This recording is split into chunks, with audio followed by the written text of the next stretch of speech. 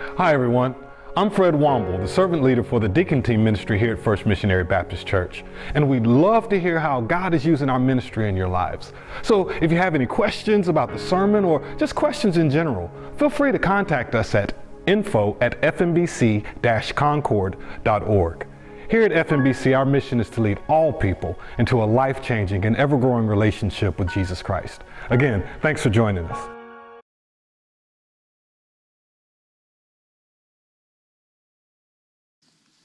Okay, so we're in chapter 17, and our prophets in this chapter are two. There's Ezekiel and there's Jeremiah.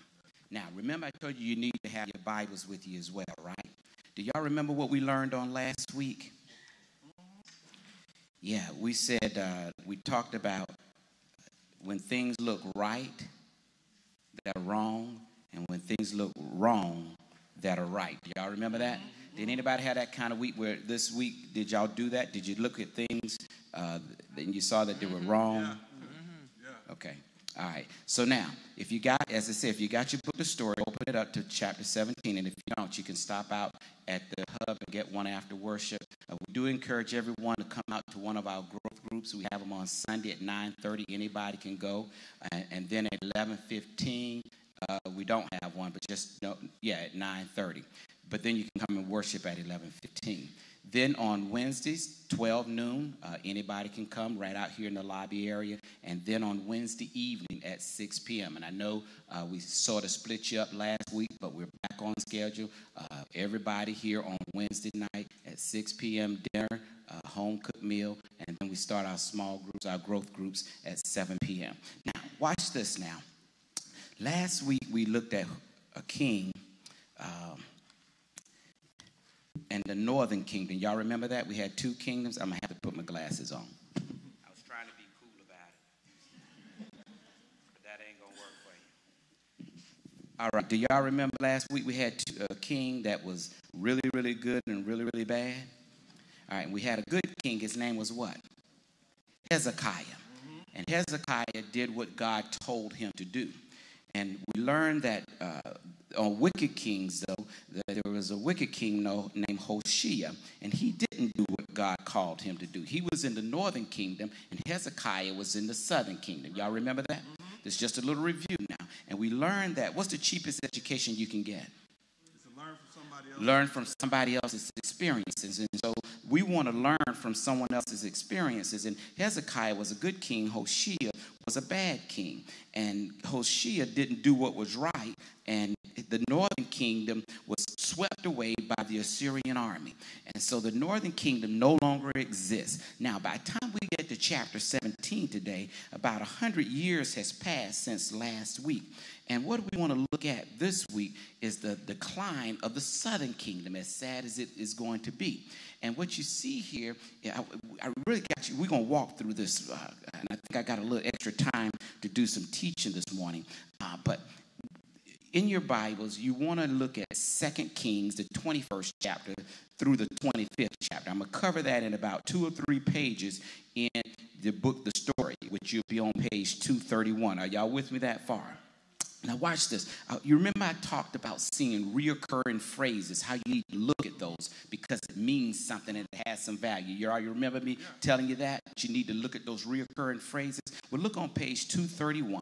And the first one you see is that a young boy by the name of Manasseh was 12 years old when he became king. How many of you got any knowing 12-year-olds? How many of you let them be king? I mean, how about you just let them run your house? No. What? No. Well, see, this shows you how monarchy works. It wasn't about your age. It's just that he was that bloodline. And so he was 12 years old when he became king, and he ruled for 55 years. Now, the sad part about it, drop down to that very next paragraph. Look what it says he did. He did evil in the eyes of the government, of his employer. Wow.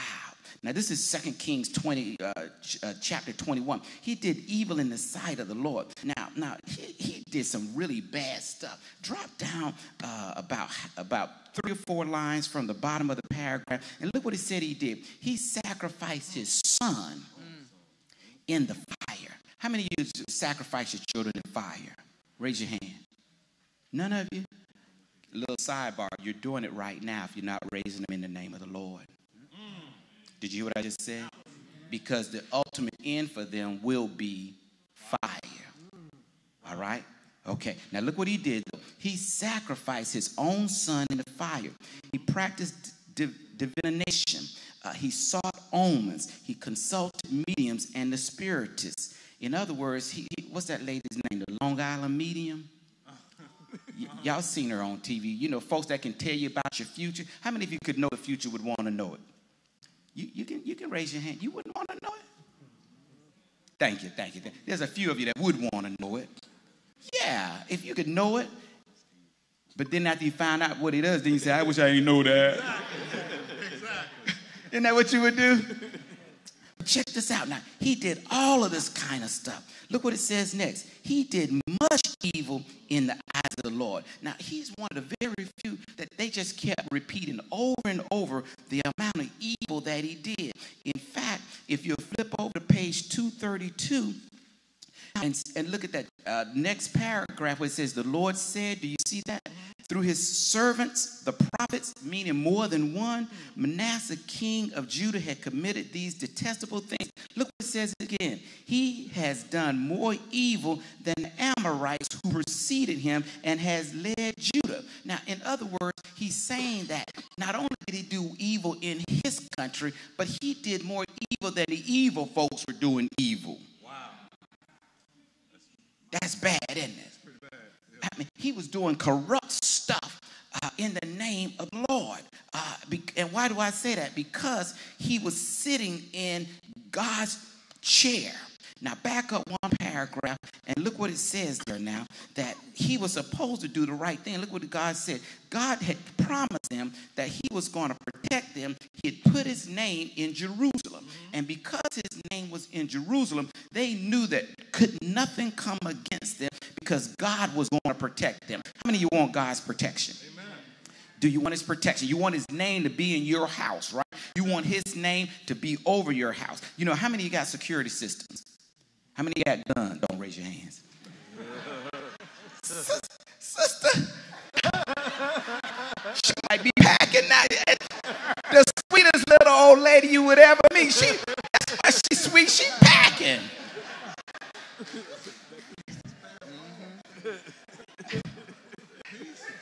I can't look at her the same again. No wonder Brother Gilbert don't give you no trouble.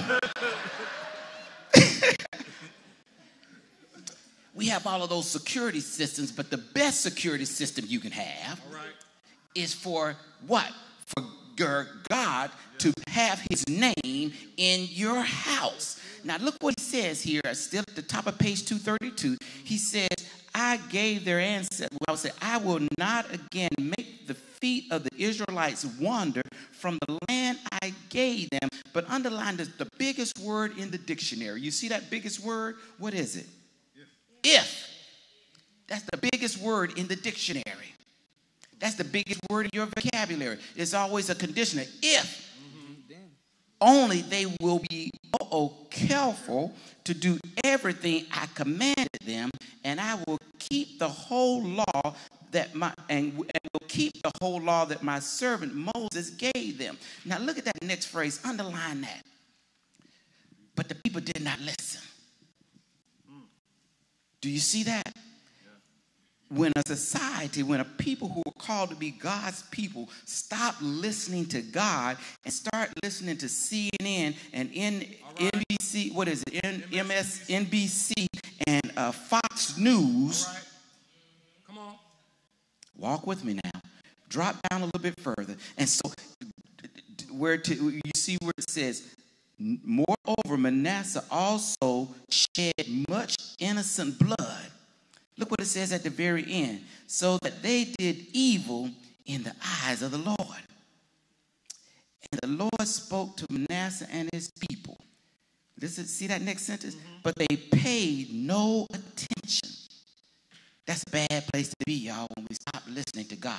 Are y'all with me here? I'm still on page 232. At the very bottom, that last paragraph, where it said, the Lord spoke to Manasseh and his people, but the people paid no attention. It's like my preaching all day long and every week, week in and week out. And I'm telling you all the stuff that God said. And y'all say, okay, Pastor, you go back home and keep doing Come on now. what you're doing. It didn't say they weren't coming to church. It didn't say they weren't worshiping. It just says they weren't paying him any attention. All right. Oh, y'all want me to stick to the text? Y'all don't want me to get out there. No. Pastor, don't be getting up in our business. Now, go to page 233. Ammon, which was Manasseh's son, was 22 years old when he became king. He reigned for 2 years, and guess what? He did evil in the eyes of the Lord. You see this? What we're looking at is the decline of the kingdom. Go on down a little bit further. Go past the italics. Jehoiakim was 25 years old when he became king. Look what it says he did. He did evil in the eyes of the Lord. Flip on over to page 234. Jehoiakim was 18 when he became king. And he did evil in the eyes of the Lord, just as his father had done. King after king after king after king after king. Now, there was one good king in that period. His name was Josiah. But after that, the rest of them did evil in the sight of the Lord. Now, here's the thing. A lot of us, when we look at how we live our daily lives, we don't call it evil because nobody else calls it evil. But evil is based on what God calls evil. Some of the things, I could probably go down a laundry list of things that you think is okay, but God says is evil. We call them affairs. God calls it adultery. He says that's evil. We call it perks at work, taking stuff that don't belong to you. They owe me that. The Bible calls that stealing. That is wrong. Situational amnesia. That's lying.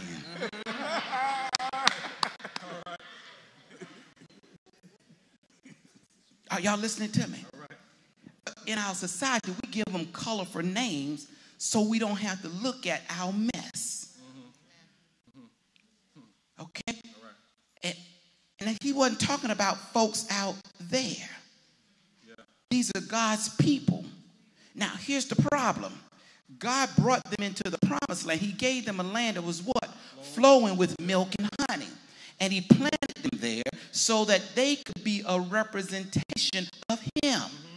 So when we aren't representing God like God is supposed to be represented, we are misrepresenting who he is and what he looks like. And so we are confusing people when we're living like the rest of the world and we look like the rest of the world. We can't point them to God because they look like we don't even know which way to go. All right. Thank you, Fred. You're the only one I know. Thank you, Lights and Fred. Thank you, Lights and Fred. Thank you. All right. So this kind of lifestyle has gone on and on and on. And so God now is telling him he's going to wipe them all out. And don't we really, you know how we knock God when we hear that he's going to kill men, women, boys, and girls, and babies? That just seems evil and bad, doesn't it? When innocent children just die, that doesn't seem right, does it? That seems like God is just mean and that how can a God so good allow something so bad to happen? But I need you to flip, if you got your book, the story, flip over to page 43. Flip all the way back. See how far we have come on page 43. Now, that was when God brought the children of Israel out of Egypt. I want you to look at your timeline down at the very bottom. You see that? You see where it says 1,446? I told you I just want to teach just a little bit this morning. You need to see this. You see that? Now, flip back over to your lesson on page 231. with me? Now, I know y'all not going to get this one real easy. And you see that 586? All right? That's how long God has been patient. That's over 800 years.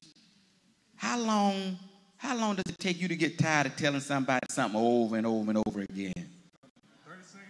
First or second time? You done got on your last nerve, Donna. Look, she's shaking her head hard. You remember your mama talking about that last nerve?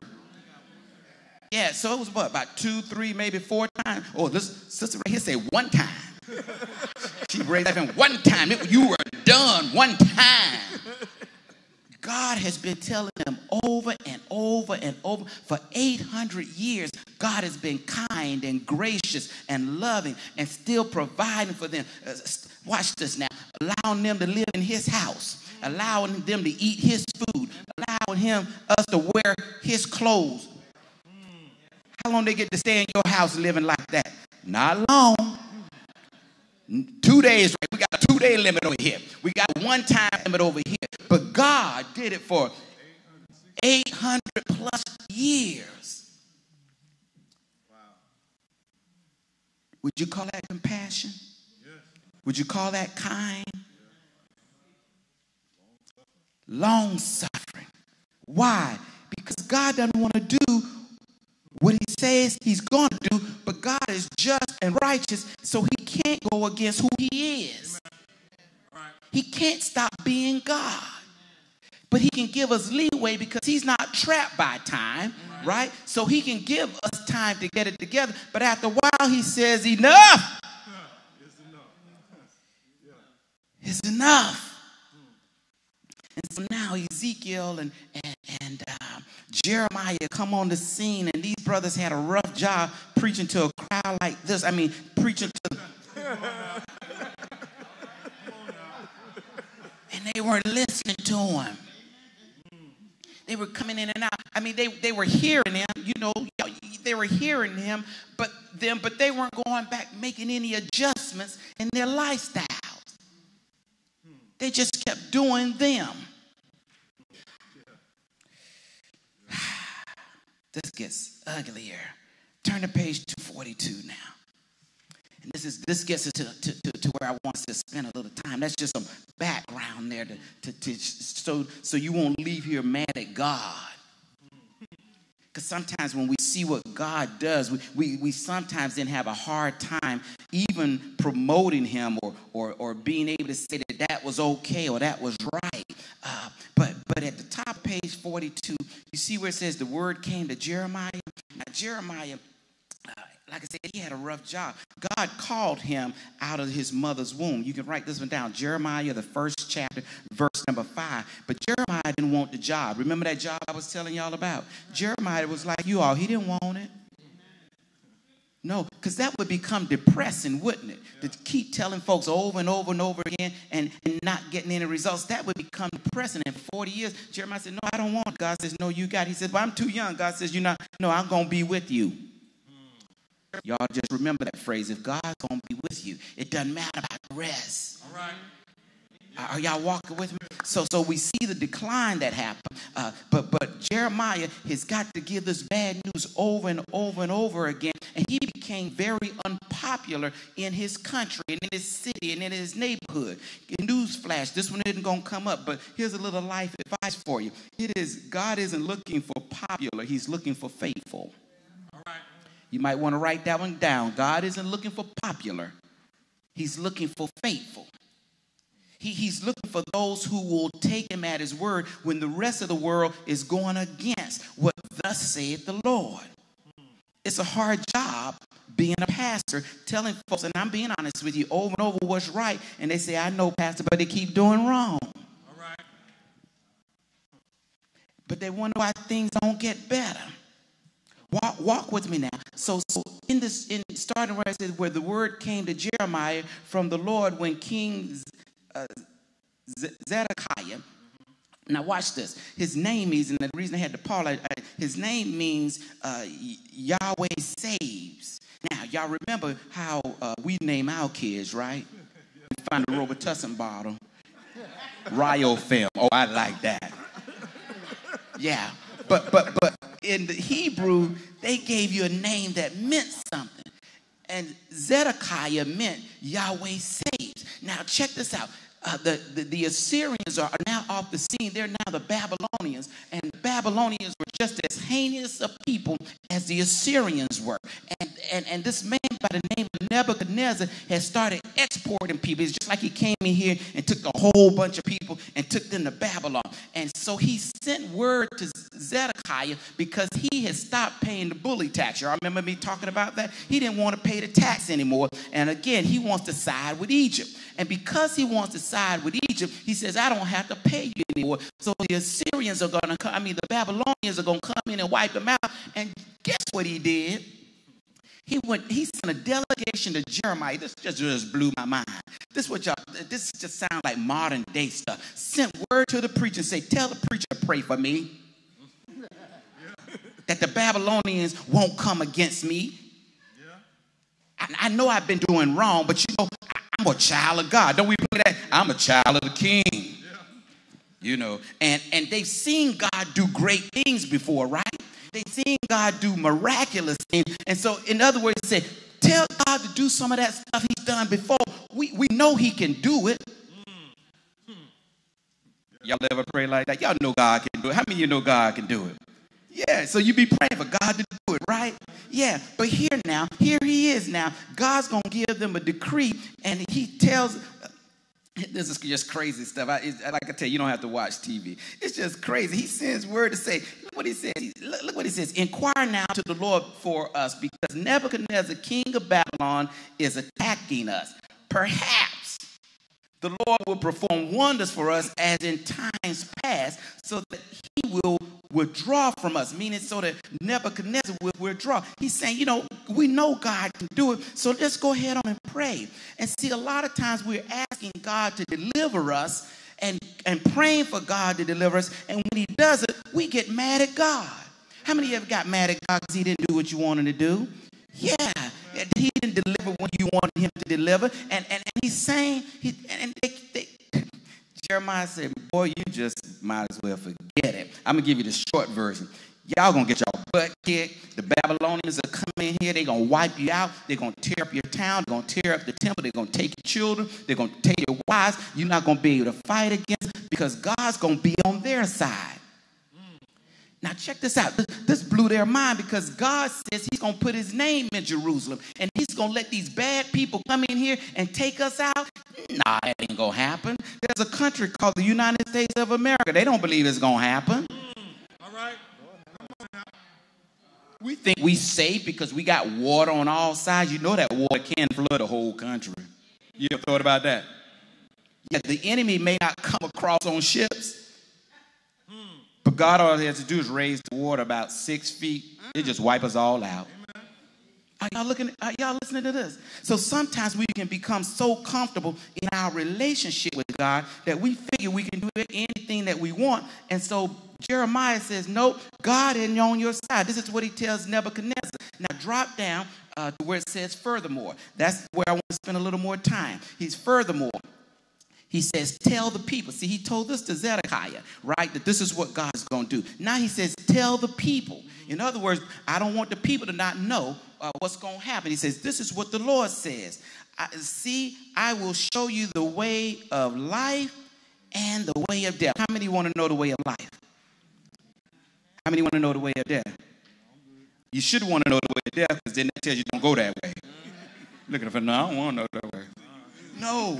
This is what he says. He says, I'm going to show you the way. He says, I'm setting before you the way of life and the way of death. Now, watch this. This is some life advice here. Remember, I told you that God is a kind and compassionate God, right? But guess what? Even right now, when he tells them he's going to take them into Babylon, he tells them right now, here's what I'm going to do. If you stay here, you're going to die. If you go into Babylon, you're going to live. Now, that just doesn't look right, does it? I just told you how heinous a people the Babylonians are, right? But look here, there's always compassion on the other side of God's chastisement. Guess what? God always provides a way of escape. Write this passage down. 1 Corinthians, the 10th chapter, verse 13. Matter of fact, if you got your Bibles, turn there. 1 Corinthians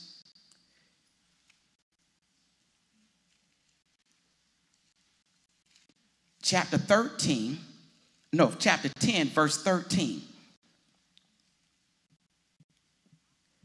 No temptation has seized you except what is common to man. And God is faithful. Listen to this. He will not let you be tempted beyond what you can bear.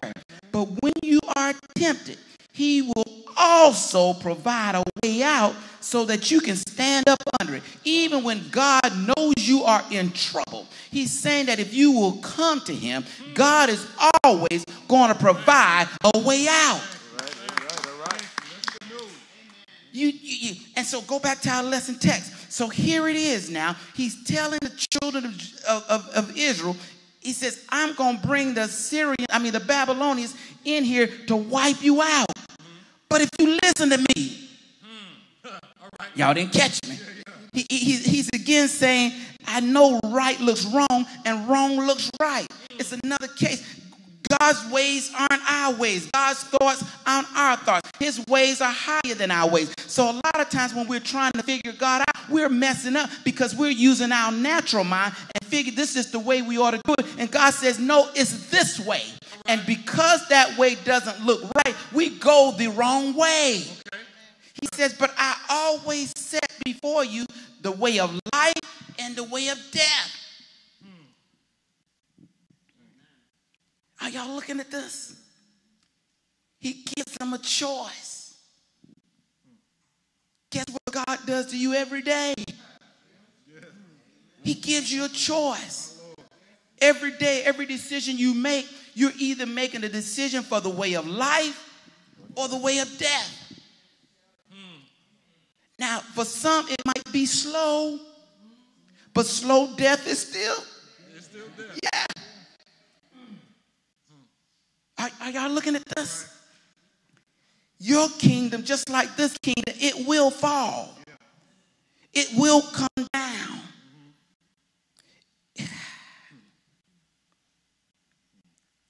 I wish I had somebody hearing me today. Because some of our lives are in shambles right now. And we're praying to God like Zedekiah for God to deliver us like he has before. In other words, we want him to be a Disney dad.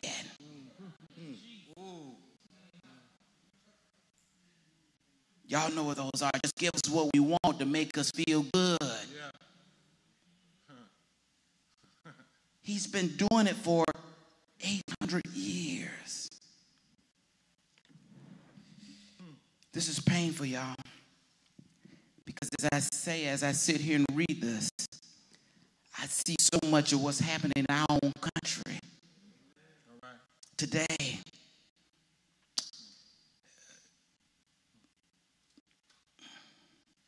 When you have bad leadership, you have bad fellowship. Say that. Say that. Unless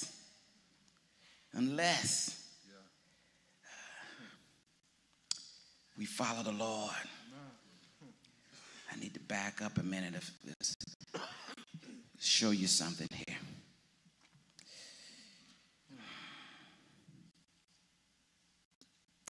Go back to page 232.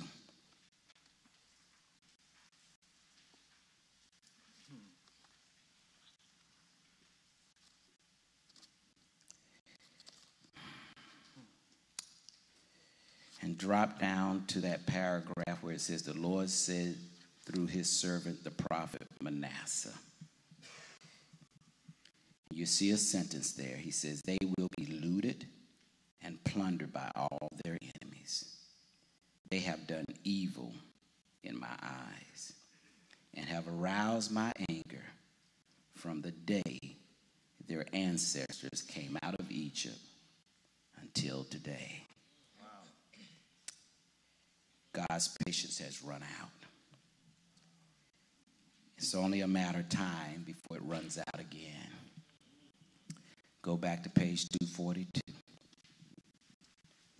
At the very bottom, you start looking at the destruction of the kingdom. It says, then the city would be broken through, and the whole army fled at night through the gate between two walls near the king's garden. And you go on and you read that. And God told Zedekiah that he was going to go into Babylon, but he wasn't going to get to see it. He didn't understand what God meant. His sons got killed right before his very eyes. And then the king gouged out his eyes. So he went into Babylon, but he never got to see it. Wow. Wow. How many of us are spiritually blind? And we're walking right into the enemy's camp. And we don't even see it. But God told him, if you go there, you'll live. But if you stay in the state where you are, you will die. That's one of those hard messages. There's no way to spin it. You know, sometimes you just want a good spin on something. This way you live, this way you die. So my question for you this morning, are we going to be like the people in Jeremiah's day where you hear God's call and he says, this is the way you live and this is the way you die? Nearly 2,000 years ago, God provided a way. Jesus says, I am the way, the truth, and the life. Nobody comes to the Father except through Jesus. He says, I came to give you life and life abundantly. Any other way leads to death. But there's a key thing there. He's just not talking about a mental assent that you know who he is. He's talking about a transformed heart. Are you going to live like the King of Kings and the Lord of Lords? Start looking at your life and see if you got it in order. I wouldn't doubt everybody in here loves the Lord. But I would doubt if he was truly first and only in many of our lives. How do I know? Trust me. I know. But because God is a compassionate God and a loving God, he's a God of a second chance, third chance, fourth chance. Anybody need a fifth chance? How about just a do-over, Lord? Lord, just do me over right now, Lord. Because I one day want to hear, well done, my good and faithful servant. He didn't say popular. Did you hear what I just said? I may not have many friends on this side. I may not have many folks that'll follow me. But when I stand before the King of Kings and the Lord of Lords, I want to hear him say, Herb, well done. Anybody else want to hear him say well done? Will you stand on your feet if you just want to hear him say well done?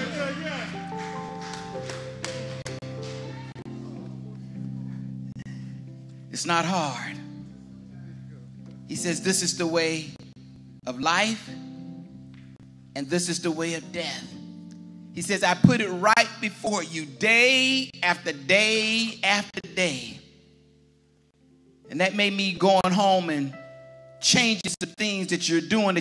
When you read his word, he says, listen to my word and follow me. Follow him. Follow him. And I don't care what state of happiness you think you have. If you're not living in his will, I call it the little closet. you're not getting near the blessings that he has in store for you if you just walk with him and follow him in every area of your life. If you would bow your heads with me. Hi, my name is Herb Redrick. I'm the lead pastor here at First Missionary Baptist Church. I pray that God's word touched your heart today, because our mission is to lead all people into a life-changing, ever-growing relationship with Christ. If you have a question about the ministries or the message, please contact us at admin@fmbc-concord.org. Look forward to seeing you soon. Thanks. Bye-bye.